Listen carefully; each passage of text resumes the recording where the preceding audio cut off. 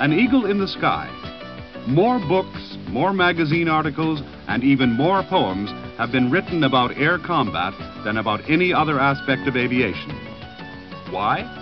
Well, it's the most exciting kind of flying and one of the greatest challenges for any human being.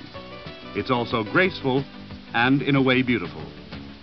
It has a history of noble chivalry and of individual combat like the knights of a bygone era. But it's also deadly serious. There's not much point in coming a good second.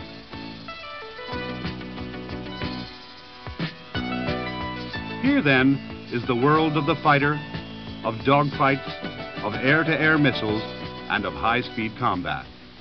Eagle 1, check 6. You have a bandit coming in from the south. 1, break down and left. Bandit, you're 6. Eagle 2, engaging the F5, coming off Eagle 1.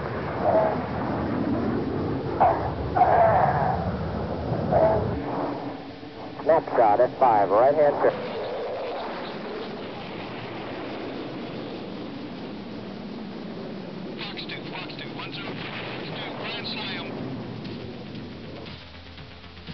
In World War II, there were many eagles in the sky. This P-51 Mustang was one of more than 15,000 basically similar aircraft. It had the longest range of any single-engine fighter of its day, and it conquered the skies over the heart of Nazi Germany. From the P-51, North American aviation developed 2 stretched Mustang fuselages joined together with a common wing and horizontal tail. The original idea was that it should escort B-29s on the long missions to Japan. The 2 pilots could share the flying and thus ease the problems of fatigue. In the event, the twin Mustang missed World War II, but saw action in Korea as a night fighter. There, one of the pilots was replaced by a radar operator. The F-86 Sabre was the first Western fighter with swept-back wings and tail. It was one of the greatest air combat aircraft of all time, and it alone could meet the Soviet-built MiG-15 in Korea on level terms. Not only was it superbly maneuverable and very strong, but by pulling around into quite a brief dive, it was possible for the Sabre to exceed the speed of sound. The Eagles were getting more complex, and pilots had a lot more to learn. The next generation jet fighter was the F-100 Super Sabre. Thanks to a mighty afterburning engine which could blast out a thunderous flame at the rear, the F-100 could fly faster than sound in level flight. These were early days for supersonic flying, over 30 years ago, and the F-100 was not quite as good a dogfighter as its predecessor. But it equipped the U.S. Air Force Thunderbirds display team, and their noise, smoke, flame, and tight formations were something new and exciting. In Vietnam, the Super Sabres flew many different kinds of missions.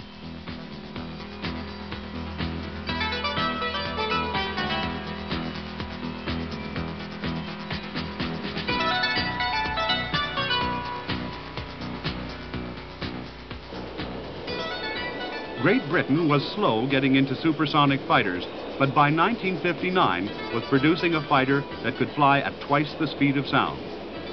The Lightning had a radar in the nose for intercepting hostile airplanes in all weather.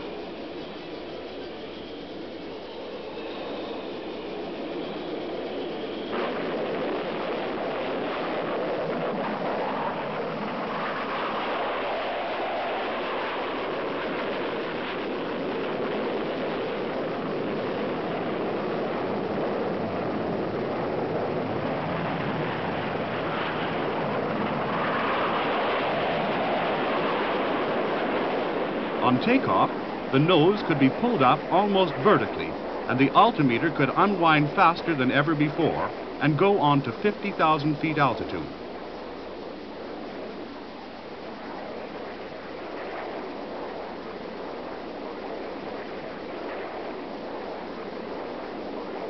Even at Mach 2, the Lightning could roll rapidly and pull around in a hard turn.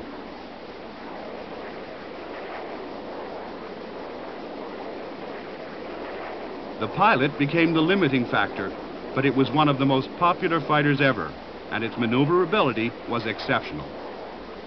The wing was swept back at the acute angle of 60 degrees.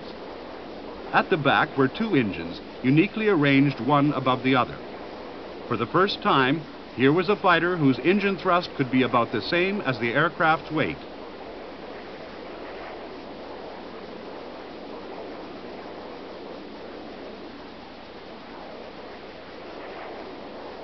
Lightning's short endurance could be extended by plugging into a tanker, such as a four-jet Valiant, and topping up the fighter's tanks.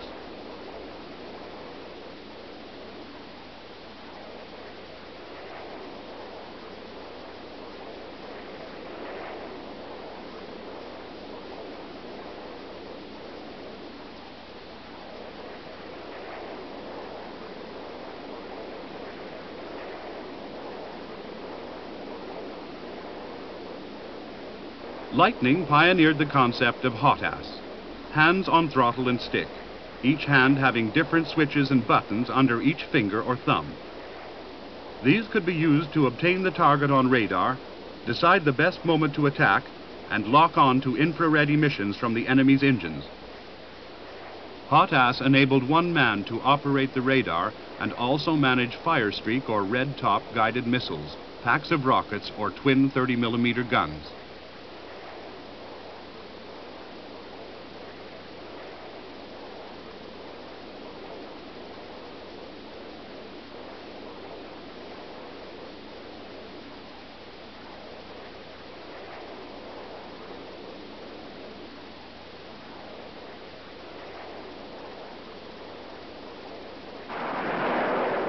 A single hit with a missile would destroy most aircraft.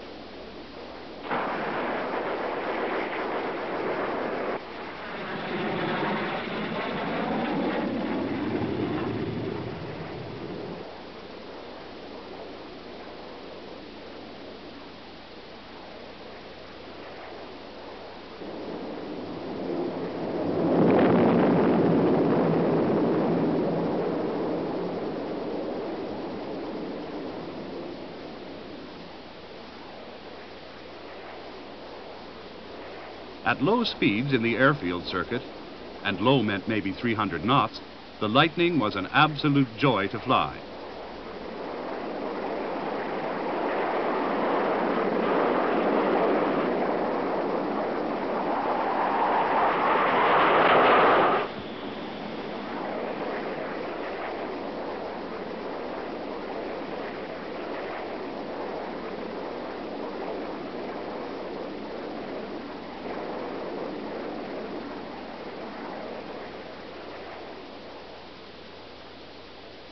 '74 Squadron, based at Coltishall, became the first operational Royal Air Force Lightning unit.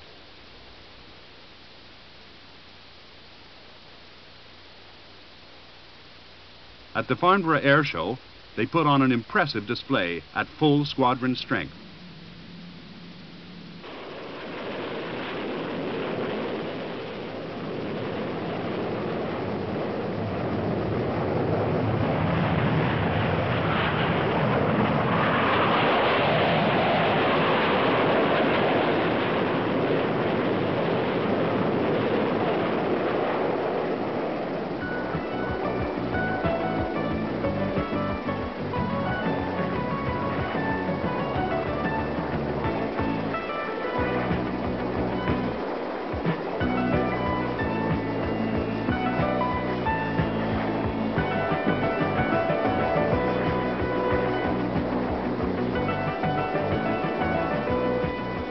When the Lightning entered service almost 30 years ago, the McDonnell Aircraft Company in St. Louis was flight testing the first F-4 Phantom IIs.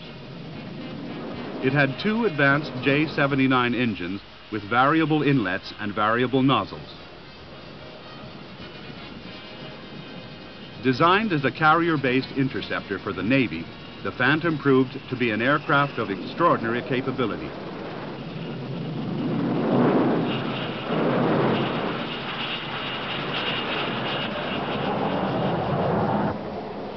had a crew of 2, the backseater having charge of the extremely powerful radar.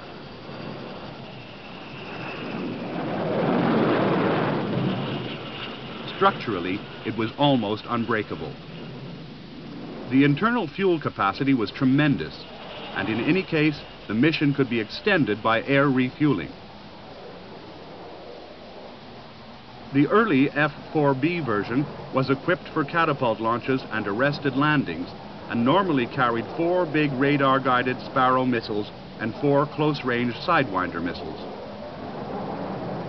Perhaps above all, the Phantom could carry a mighty and varied load of weapons, fitting it for almost every kind of fighter mission.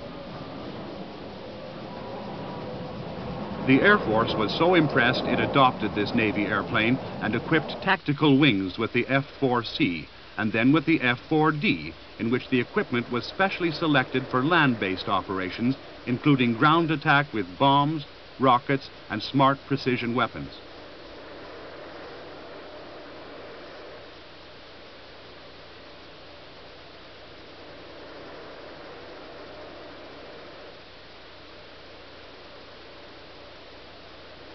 In Vietnam, the F-4 was unquestionably the #1 warplane.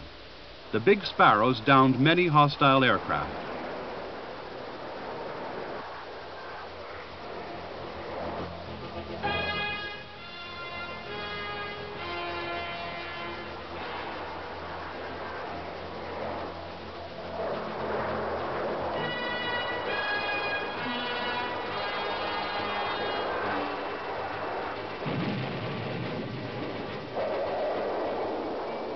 Sometimes a cannon pod was carried externally, and at close range, the gun was often lethal, even against such an agile target as the MiG-17.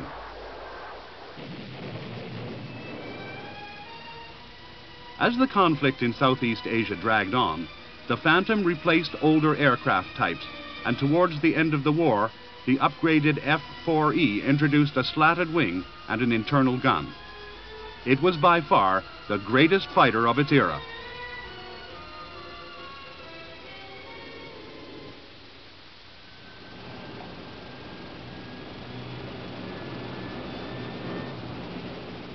In contrast, Sweden can never hope to build fighters in great quantities, but it builds very good ones and has had no failures. The latest type in service is the Saab Viggen, or System 37.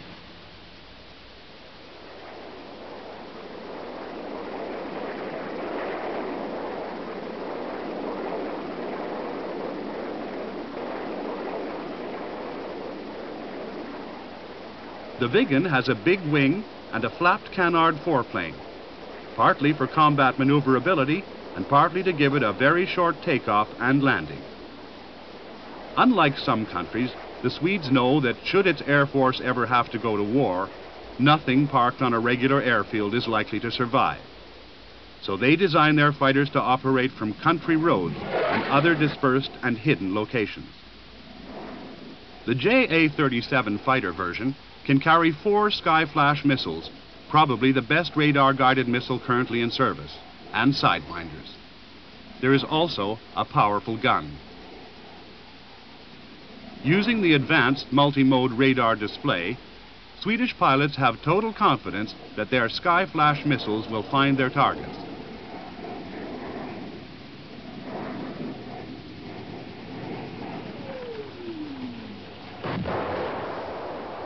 The landing is shortened by slamming onto the ground without the usual flare and hold off, and then putting the huge engine into reverse thrust. In France, the latest fighter in service is the Mirage 2000. Though it looks very much like the Mirage 3 of over 30 years ago, the 2000 is a completely new fighter. For long-range interception, Mirage 2000 carries the Super 530 or 530D radar-guided missiles. The Mirage 2000 features the modern style of unstable design which enhances maneuverability. This is made possible by a fly-by-wire or electrically signaled control system, incorporating lightning-fast computers. Unlike earlier Mirages, The delta-shaped triangular wing has powerful leading edge slats, which in combat can be used in conjunction with the main trailing edge elevons to increase wing camber or curvature. This greatly improves turn radius without suffering the rapid fall-off in speed of earlier Mirages. For close-in dogfighting, the Magic infrared homing missile can be used. 2 internal 30mm guns are also fitted. Though it can carry ordnance for ground attack missions, the Mirage 2000C, the version initially put into service, is first and foremost an air combat fighter.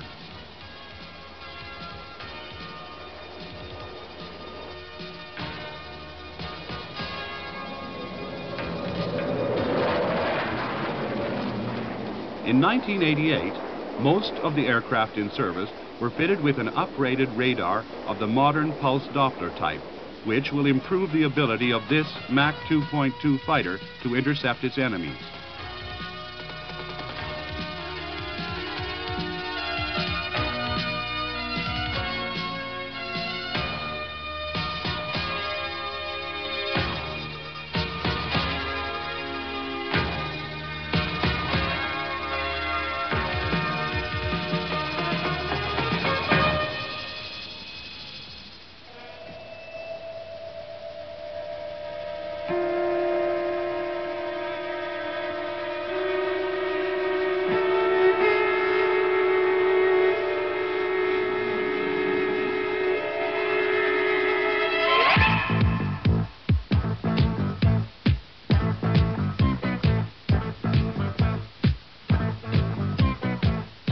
Like the Mirage family, the Northrop F-5 was originally designed in the 1950s.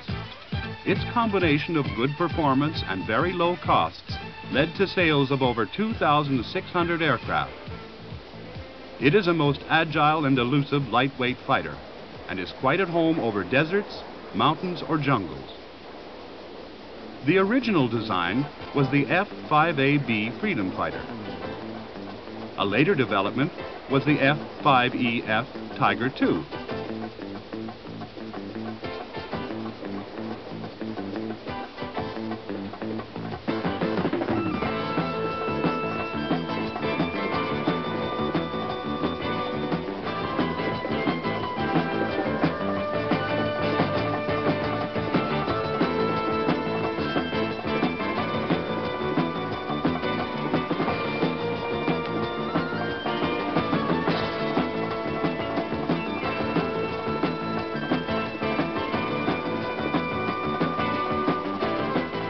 The F-5's combat range can be extended by in-flight refueling.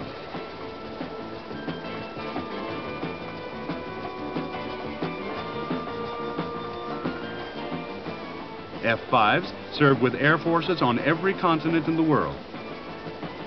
As an export fighter, the F-5 was not intended for the U.S. Air Force or Navy, but in the event, both services have bought the F-5E and two-seat F-5F to serve in the aggressor role.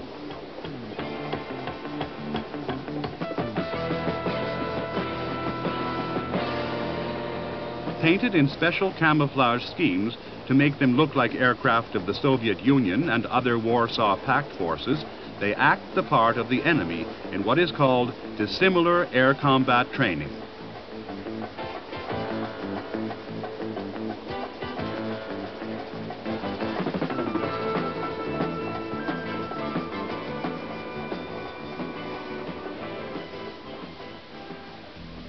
At Air Force bases, such as Nellis, Nevada, and Alconbury in England, as well as at the naval air stations, Oceana in Virginia, and the Top Gun School at Miramar in California, F-5s prepare every day to take off and act the role of the enemy.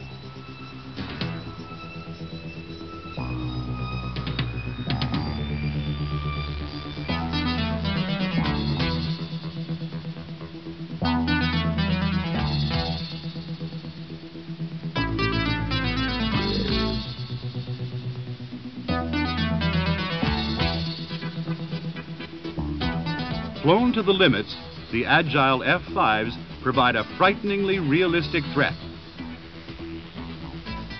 The Navy and Marines also use the Israeli Kafir and the F-16N in similar aggressor roles.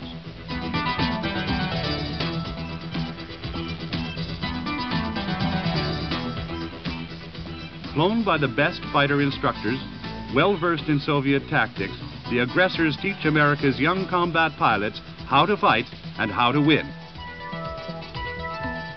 Each aggressor mission is preceded by a detailed briefing. These instructors will teach their opponents that they have to use their brains, their eyes, and pretty well all their fingers and toes. To beat them, you simply have to be good. And repeated workouts, like these flown against Air Force Eagles, hone the pilot's abilities razor sharp. Eagle 1, Charlie 1, visual. Where's the other one? No, you don't even see it. Eagle 2, Charlie 1, I just passed. No droid yet. Gun stacking, kill. Eagle straight up. 2, back up and right for guns. Bandit, you're 6, 2,000 feet. Are you going to gun fight? Yeah, good. Okay, I'm right behind you. Eagle 1, check 6. The other Bandit coming in from the south. 1, break down and left. Bandit, you're 6. Eagle 2, engaging the F5, coming off Eagle 1.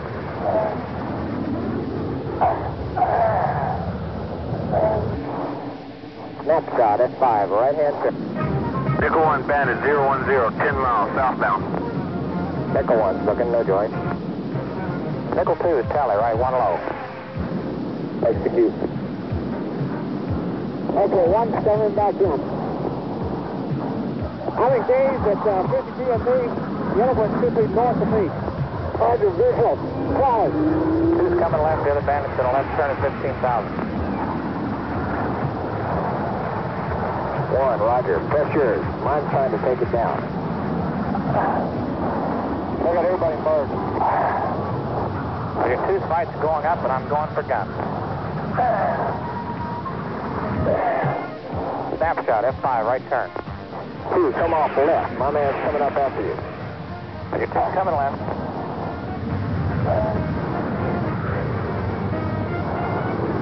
He's still coming after you. 1's right behind him.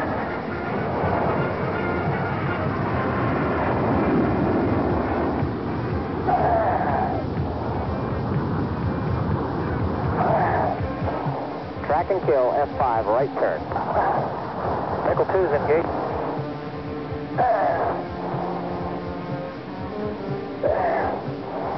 He's trying to run. Fox 2 kill. 1, roger, they're both dead. Nickel 1, knock it off. Nickel 2, knock it off. Aggressors will always be here. It was an idea, and it's a beautiful idea. Roger, Eagle 1, knock it off. Eagle 2, knock it off. GCI copies, knock it off.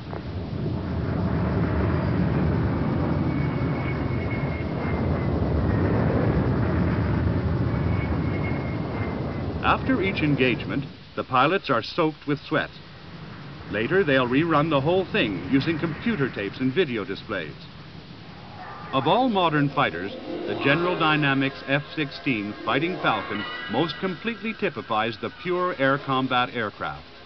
Experience in the Vietnam War showed that huge, complex fighters might not be the best answer for engaging agile enemies in close combat. A lightweight fighter competition was held, and the F-16, with its advanced avionics, won. The all-round view from its unobstructed bubble canopy was almost perfect.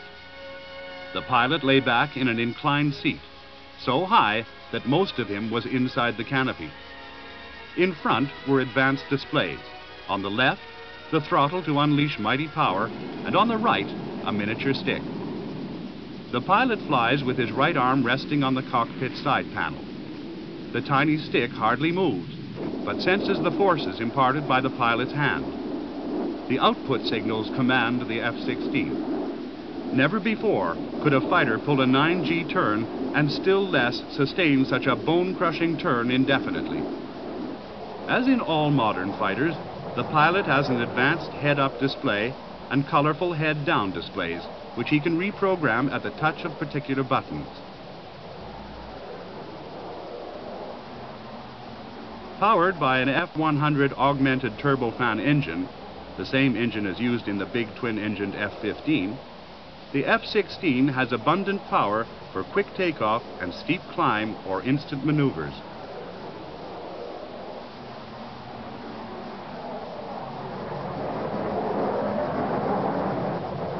Originally, the air combat weapons were limited to sidewinders and a gun inside the left wing root. Today, the F-16C can fire the advanced AMRAAM missile. A single hit with such a missile can easily destroy a QF-102 target. To protect itself, the F-16 can dispense chaff to confuse enemy radars. If attacked by heat-seeking missiles, it can decoy them away by releasing bright flares.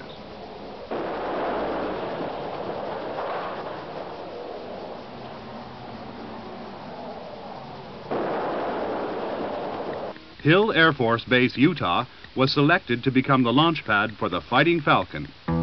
Not only was this base the home of the first F-16 combat unit, but it has also trained pilots and engineers from almost every one of the many foreign customers, including the 4 major NATO European air forces who helped launch the program.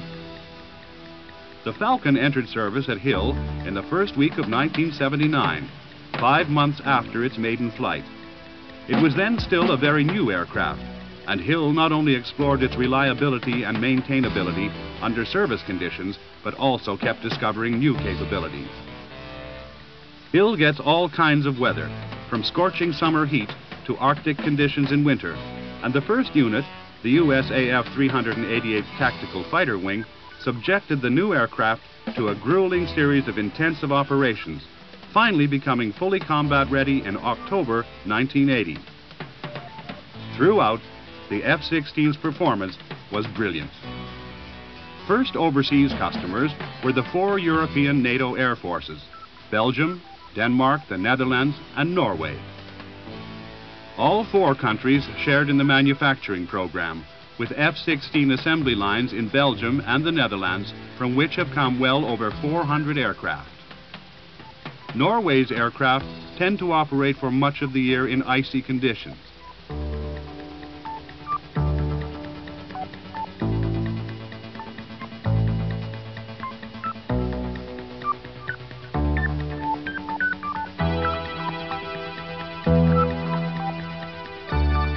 They also are equipped with braking parachutes in the extended compartment immediately below the rudder.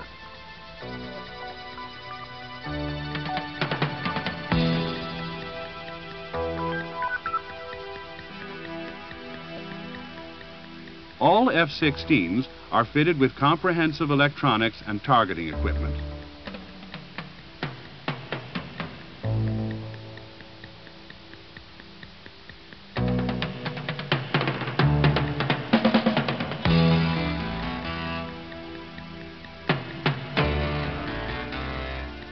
In the presence of many dignitaries from the North Atlantic Treaty Organization, the Belgian 349th Squadron became the first F-16 unit to be declared to NATO as fully operational at Beauvesin Air Base on 16th January 1981. In becoming operational, this unit put up the best scores in air-to-air and air-to-surface firing ever attained at the ranges at Solenzara in Corsica, figures subsequently bettered by other F-16 units as they entered service.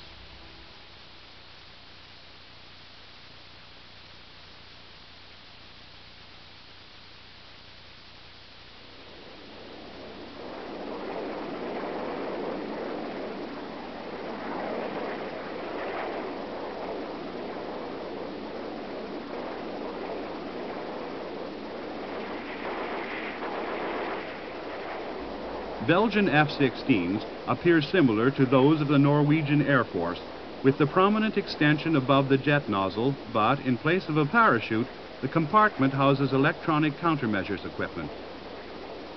As early as July 1979, the USAF's 16th Tactical Fighter Training Squadron began taking on board Belgian and Dutch aircraft to help train foreign F-16 pilots. In Denmark, one main F-16 operating base is at Skurdstrup, the other being at Arlberg.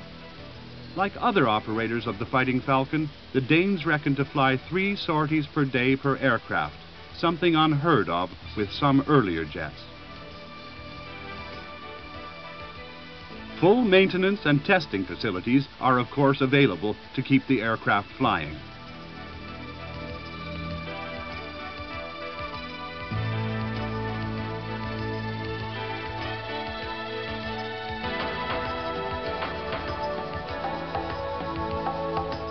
In numerical terms, the most powerful European F-16 force is that of the Netherlands.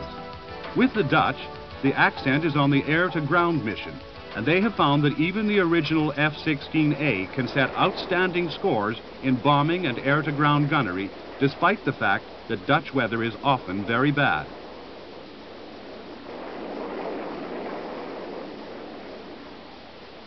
Most F-16A customers are participating in various staged improvement plans for upgrading avionics and weapons capability.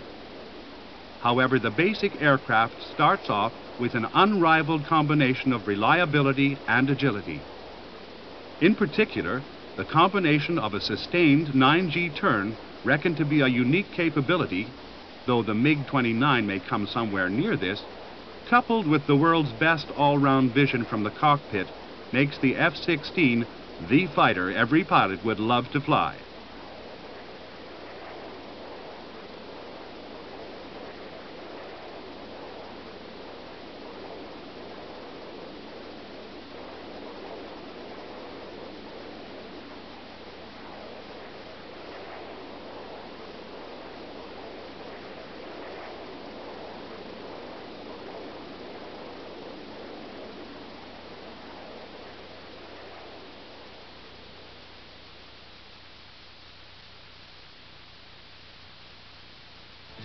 New options include an improved F-100 engine, or the outstanding General Electric F-110 engine. This gives considerably greater thrust than the F-100 and totally eliminates all restrictions on engine handling, even in seemingly impossible flight attitudes. In Europe, the cost of modern combat aircraft has forced friendly nations to collaborate. The largest program of all is for the Tornado. Originally built for Britain, West Germany, and Italy, it has since been sold to several other countries. Based on the world's best low-level attack aircraft, the ADV, Air Defense variant, is a long-range all-weather interceptor. The compact RB-199 engines provide high thrust with minimal fuel consumption for long range and endurance. The ADV is now in service with the Royal Air Force, and new squadrons are forming. This variant has also been sold to the Air Force of Saudi Arabia. The pivoted swing wings have sweep angle automatically varied for optimum combat agility, backed up by an auto-maneuver device system.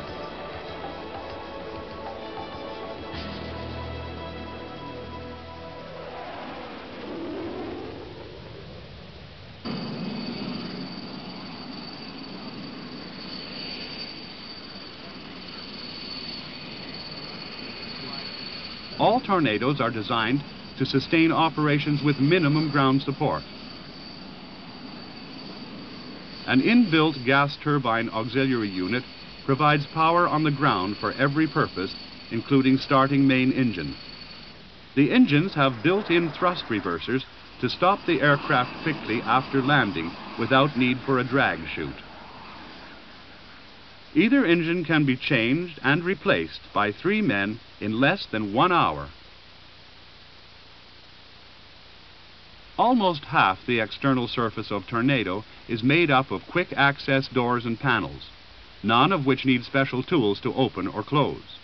All the dozens of black boxes of avionics are plug-in units. They can be replaced quickly with no on-aircraft calibration.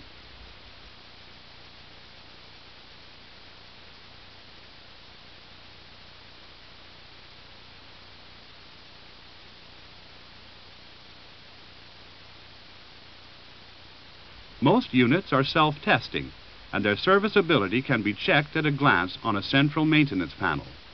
Any fault can be easily located.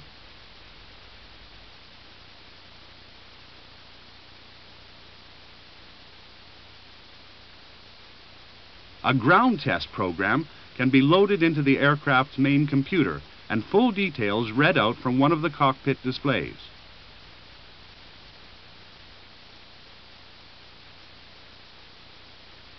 To refuel, you merely set the amount required and the system will cut off at that level.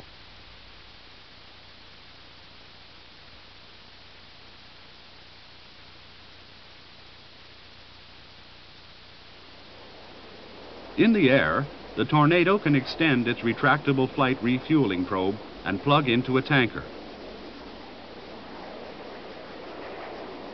Fuel can even be accepted from another Tornado operating in the buddy tanker role. The navigation accuracy of Tornado is legendary. This is handled by the back seat member of the crew. In the Strike Tornado, he faces 3 main electronic displays. One on the left can be in the navigation format. The other on the right is in the mission planning format. In the center is a moving map display.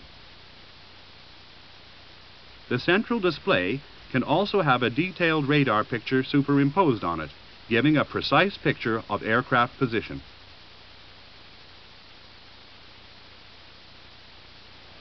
The Tornado F-3 Interceptor version also has a weapons system officer in the back seat.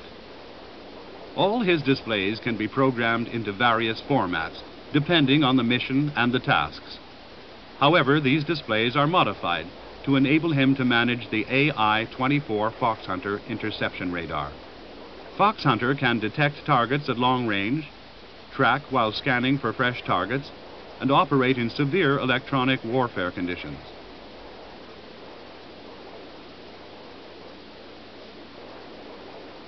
The display can show radar data in various formats such as target detection and target tracking, with heading, height, and speed of the enemy shown.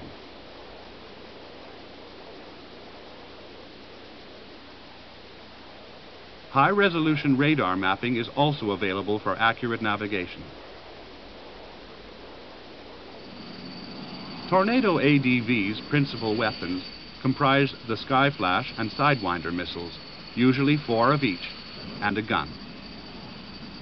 To accommodate the Skyflash missiles in tandem, the fuselage was lengthened, and this has had the effect of providing room for 10% more fuel, giving extended range or longer time on station during combat air patrols.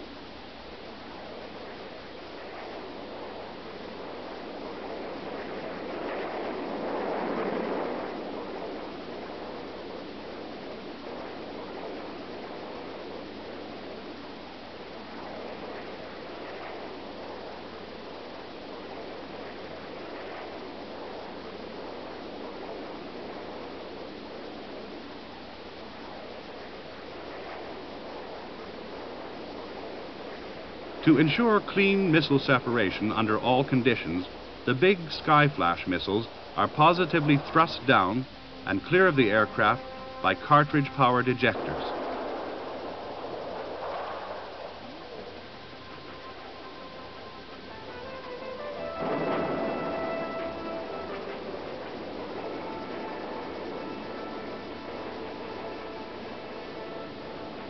Altogether, the Royal Air Force believes the Tornado F-3 is the most potent all-weather interceptor in production.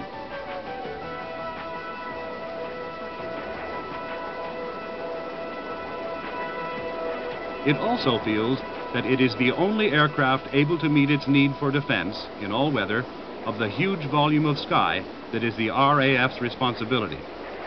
This covers Britain's own airspace, the North Sea, and extends west to Iceland and north to the Arctic.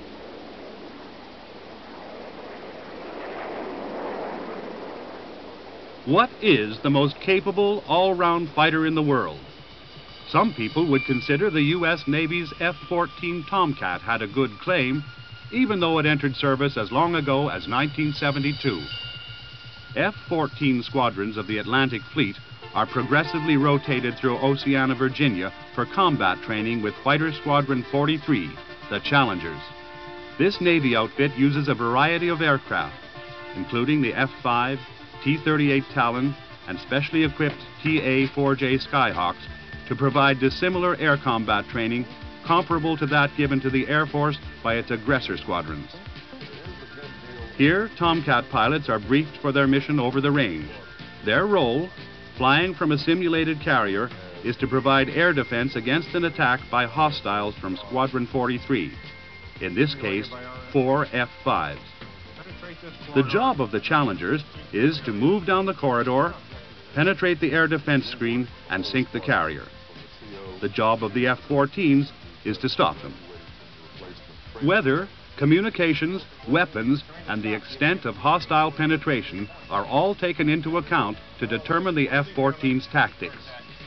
And at the Challenger's briefing, Commander Folks, 4 versus the Jollies, we can count on them having 4 up jets, up radars, and aggressive tactics. Our experience with them has been that they come to fight. Let's go for it.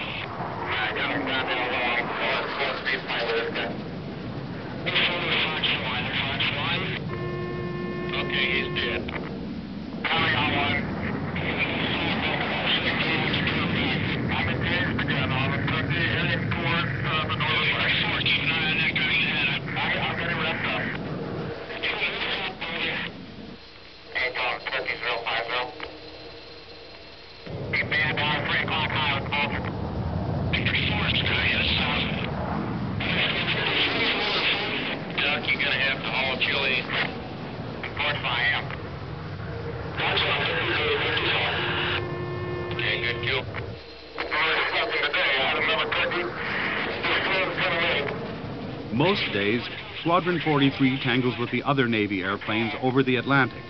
The entire airspace, as well as the aircraft themselves, is electronically instrumented to form an air combat maneuvering range. This enables every engagement to be recreated electronically so that it can be played back afterwards and analyzed in detail. This eliminates arguments and permits the pilots to see where errors, if any, have been made. It also enables new tactics to be developed. All members of the F-14 unit are put through their paces, from the newest ensign to the squadron commander. You got into lethal range. I knew that I was dead once I picked you up. Why don't you call me back? And by then it was too late. temptation was to try to come up into the fight, but we stayed overhead the ship, pointing the game plan. The Navy's F-14 Tomcat, brought to fitness by its sparring partners of units like 43 Squadron, is the supreme heavyweight champion of world carrier aircraft. While the Navy was putting the F-14 into service, the Air Force was busy readying the F-15 Eagle. Developed by McDonnell Douglas at St. Louis, the F-15 is considered by many to be the greatest fighter ever. Two F-100 turbofan engines give a takeoff thrust of around 25 tons, which is more than the clean gross weight. As a result, the performance is spectacular. As soon as the wheels leave the ground, you can haul back on the stick and point the nose straight up. Within 3 or 4 seconds, the rate of climb can exceed 50,000 feet per minute. The F-15's wing is crucial to its maneuverability, and it gets its power mainly by being very large. Wing area exceeds 600 square feet, which is about the size of a medium bomber's wing in World War II, and 3 times as big as a typical World War II fighter. The wing's lifting power is so great that the latest version, the F-15E, can carry not only a huge load of fuel, but also a bomb load of over 23,500 pounds. The maximum loaded weight of the F-15E version is 81,000 pounds, which is heavier than any World War II heavy bomber and 10 times as heavy as a typical World War II fighter. Despite this, the F-15 has fantastic flight performance, with a top speed 2.5 times the speed of sound. Unfortunately, it also needs extremely strong and level paved runways, and the Air Force has belatedly begun to wonder how it can keep its F-15s flying if their big and vulnerable bases should be destroyed by enemy air or missile strikes.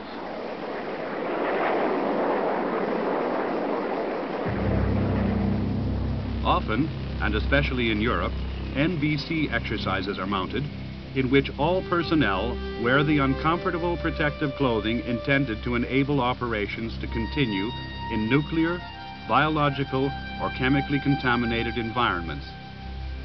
NBC exercises, though vital, are seldom popular, especially on a hot and humid day.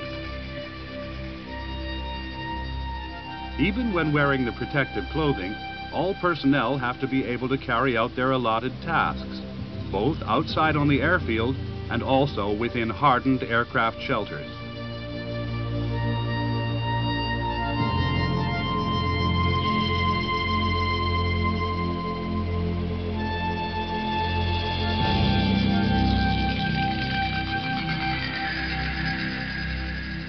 Once the shelter doors are closed, the aircraft can be repaired, refueled, and rearmed, ready for another mission. All NATO airfields are being equipped with similar blast-proof shelters.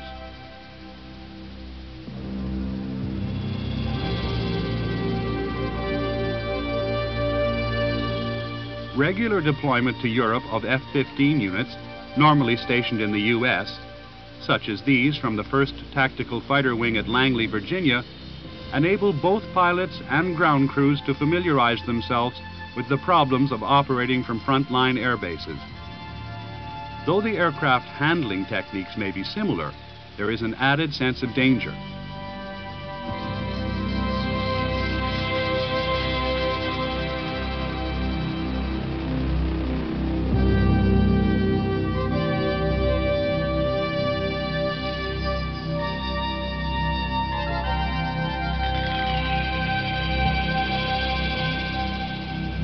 It is also particularly important in the event of a scramble to get as many aircraft into the air as fast as possible so that they are not caught on the ground by an enemy's preemptive strike.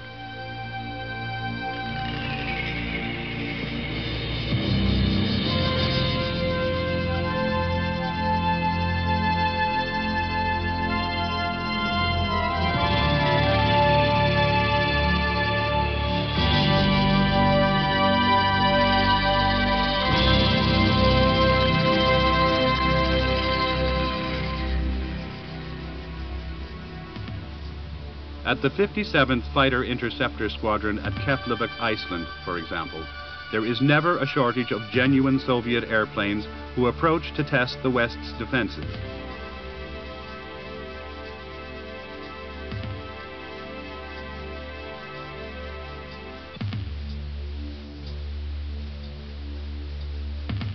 At this and many other Eagle bases in the States and around the world, the pilots and highly skilled ground personnel get on with the never-ending task of keeping 1,000 U.S. Air Force Eagles in the top line and ready to go.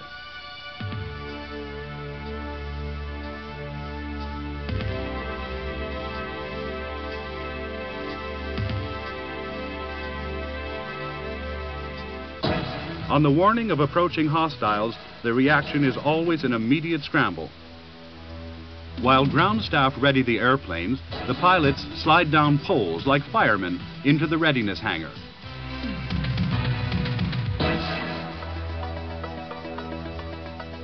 There they try to save precious seconds as they don flying clothing and climb up to the lofty cockpit. The access ladder is removed, harness is adjusted, bone dome pulled on, and the canopy closed.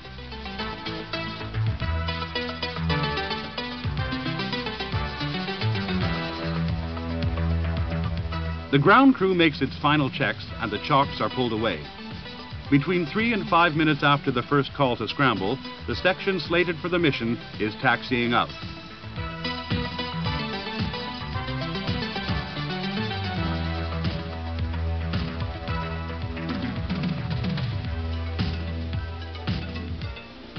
Then comes the thunderous surge of power as the engines go into full afterburner.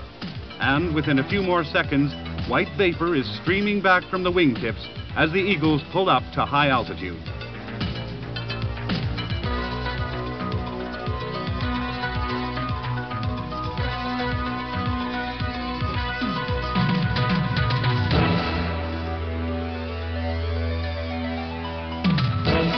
The Eagle was developed to counter the Soviet Union's MiG-25 Foxbat. But unlike the Soviet aircraft, the F-15 was, from the start, planned as an agile dogfighter. At the same time, it has great range, all-weather capability, and a standoff kill ability using radar-guided Sparrow air-to-air missiles. Like other Air Force fighters, the F-15 needs plenty of fuel. The internal fuselage tanks can hold over 2,000 U.S. gallons. A further 1,500 gallons can be accommodated in conformal pallets called fast packs on the sides of the fuselage. A further 1,830 gallons can be carried in 3 streamlined drop tanks. If this isn't enough, it is possible to formate behind a tanker and be topped up in the sky. Sometimes the tanker is a Boeing KC-135. Sometimes it is a monster McDonnell Douglas KC-10. Like most Air Force warplanes, the F-15 is equipped for air refueling through a rigid boom aimed by an operator aboard the tanker.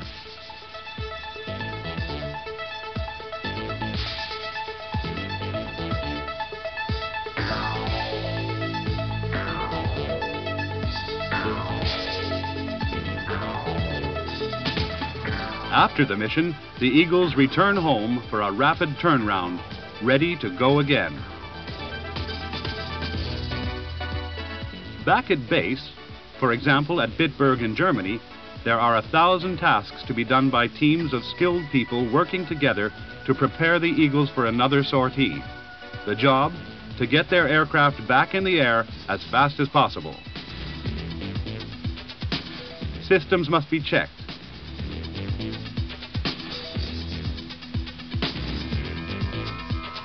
Repairs must be made.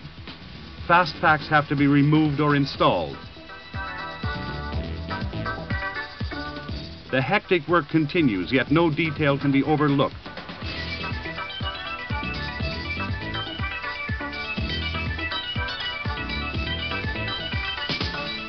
Records are kept and base security is maintained.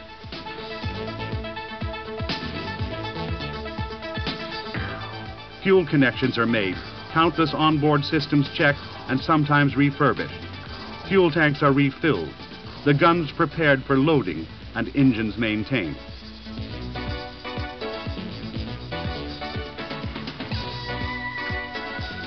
Meanwhile, the pilots are briefed and tasked for new missions.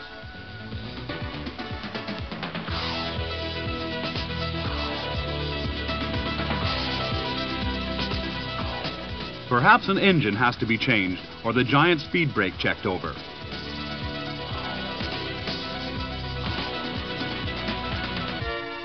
Sidewinder missiles are prepared. The Delta wings are clipped onto the big Sparrow missiles. All the air-to-air missiles, which are the Eagle's Talons, are ready. 940 rounds of 20mm ammo are loaded. The pilots don their equipment and return once more to their aircraft.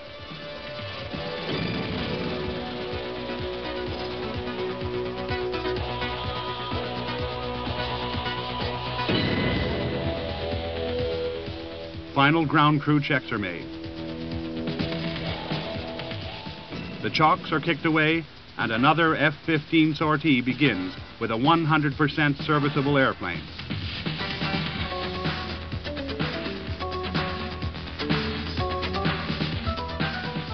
The Eagles are ready to fly and fight again.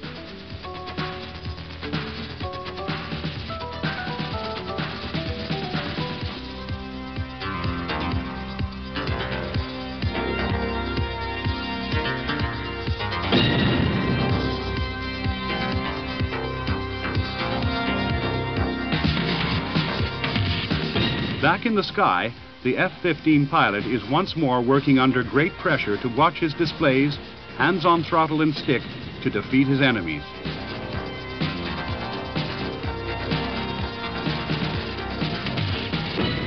An F-4 ought to be no problem, fine fighter though it is.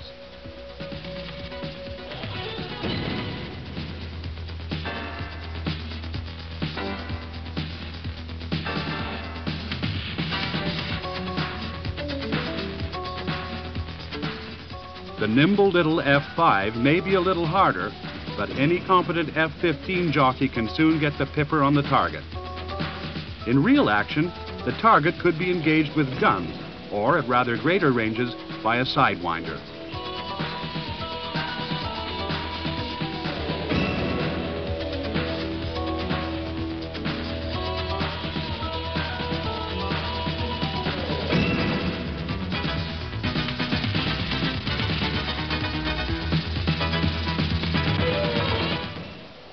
If a Sparrow is selected, the enemy may possibly be engaged at a range of 50 miles or more. Actual firing of missiles is not very common, and the fighter pilot seldom sees a close-up view of the effect of his missile. The usual target for live firings is a QF-102, itself once a proud all-weather interceptor, but now built as a remotely piloted target for newer fighters to shoot out of the sky. Sometime in the 21st century, the F-15 Eagles will, in their turn, be gradually consumed by the missiles fired in practice from such totally new fighters as the F-22 or the F-23 Advanced Tactical Fighter. But today, they are proud eagles in the sky, able to defeat all enemies.